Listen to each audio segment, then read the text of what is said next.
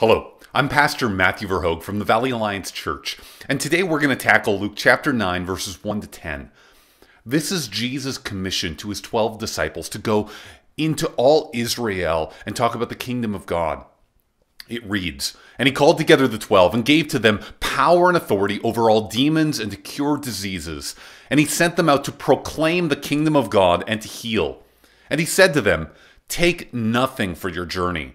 No staff, nor bag, nor bread, nor money, and do not have 2 tunics.'" So, would you say this is a model for Christian mission? We could save a whole bunch on our missions budget if we sent people out with no money. Thanks for the question, but I don't think this is a model for Christian mission. This is a specific witness about Jesus to the nation of Israel, announcing the Messiah has arrived. Healings are a specific Old Testament prophecy of a time of renewal of the Messianic era. And so when they see these signs, the nations should respond and say, "The king has arrived."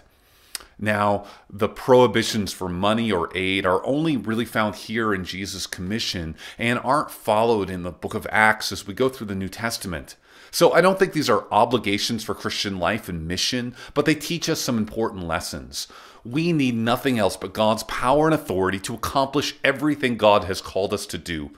Check this out. Jesus sends them out with no staff, no physical protection, no bag, no bread, no money. So they didn't have physical sustenance. Just like in the wilderness, they had to trust God for their next meal. They didn't even have 2 tunics. An old cloak would do. Now, Christian mission might involve careful preparations. These are bonus because the only thing necessary is God's power and authority. What's this bit about shaking off the dust from their feet mean? "And wherever they do not receive you, when you leave that town, shake off the dust from your feet as a testimony against them." So when the Jewish people went from a Gentile area to a Jewish one, they would shake the dust off their feet lest they track common dirt into God's holy land.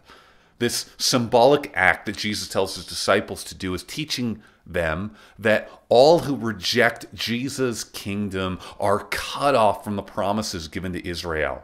Now, the disciples here are not judging people, but they are announcing it, which is a good model for Christians because we are not to judge unbelievers, but we do warn about God's judgment. Herod wants to see Jesus, which is something we'll pick up on at the end of the Gospel of Luke. In the end, this text shows us that we have all we need as Christians to do all that God has called us to do because power and authority from God is the key.